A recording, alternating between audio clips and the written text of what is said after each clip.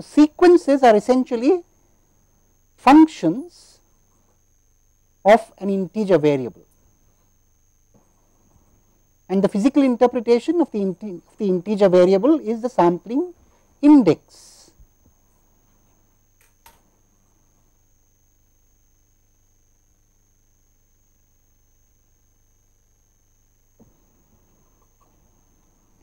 I said functions maybe a little carefully, but we need to qualify whether I am talking about real functions or complex functions. Well, I am going to allow complex functions. And again the natural question is, what is the physical meaning of a complex functions?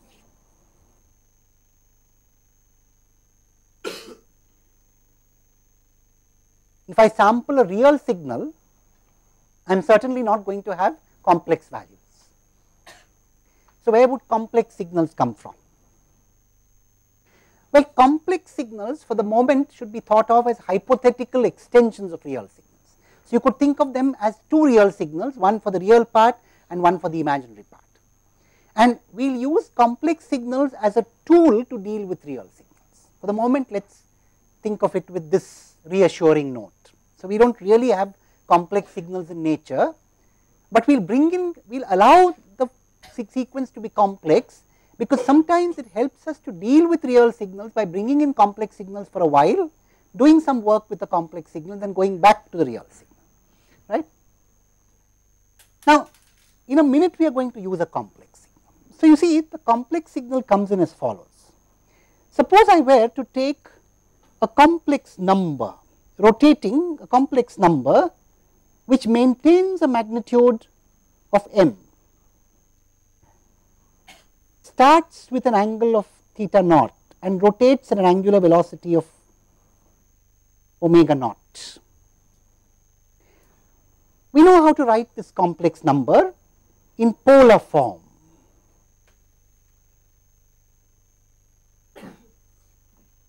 The polar form representation of the complex number is very simple. It is m e raised to the power j theta naught plus omega naught t, right.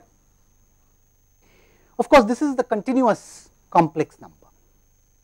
Now, let us assume that I were to sample this complex number with a sampling rate of 1. Okay.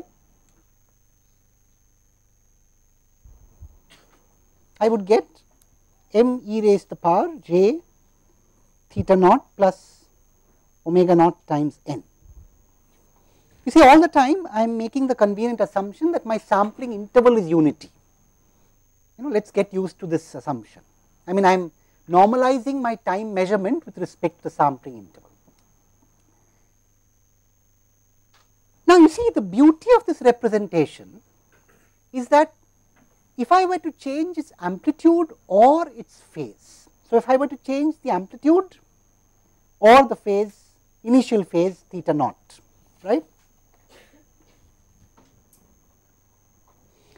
If I were to change the amplitude, m e raised to the power j omega naught n plus phi naught is of course expressible as m1 by m times e raised to the power j omega naught n plus phi naught.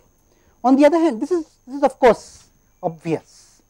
So, when I change an amplitude to m1, it is equivalent to multiplying that number by m1 by m, simple enough. But the more interesting thing is the phase. So, if I were to change the phase to theta 1, this could be rewritten as m e raised to the power j omega naught n plus phi 0 plus phi 1 minus phi 0.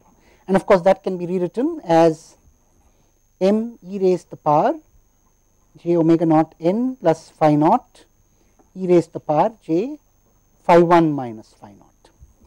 So, in either case, you have a multiplying factor here.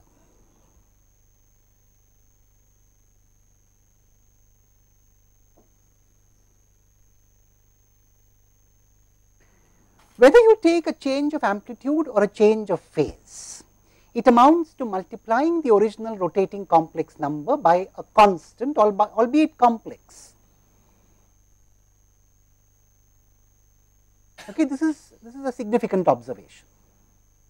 unlike a sinusoid, where when I change the phase, it is not tantamount, it is not the same thing as multiplying the sine wave by a constant. But in a sine wave, of course, when I multiply the amplitude by, when I change the amplitude, is equivalent to multiplication by a constant.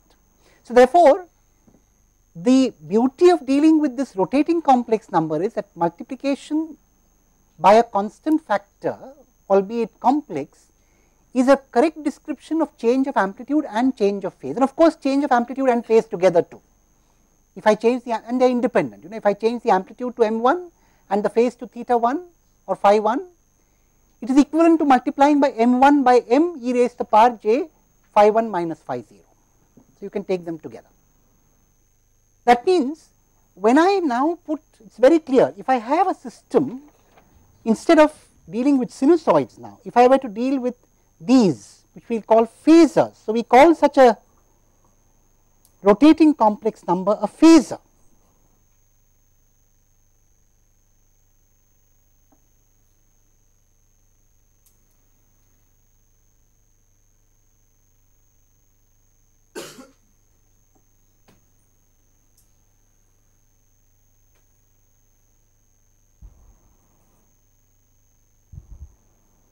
With a single angular frequency.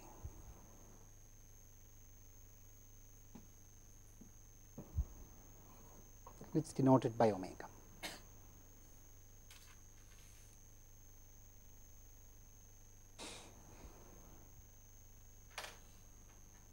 Now, why are phasors important to us?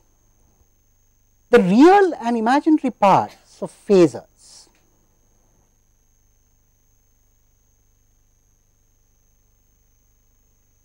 are sinusoids with frequency omega, angular frequency omega.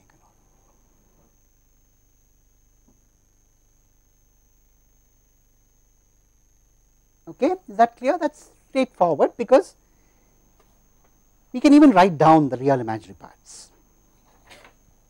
Indeed, if you have a phasor m e raised to the power j omega naught n plus phi naught, this can be decomposed as m cos omega naught n plus phi naught plus m times j sine omega naught n plus phi naught. This is the real part and this is the imaginary part. Each of them is a sinusoid of the same frequency, omega naught. So, now I see the connection.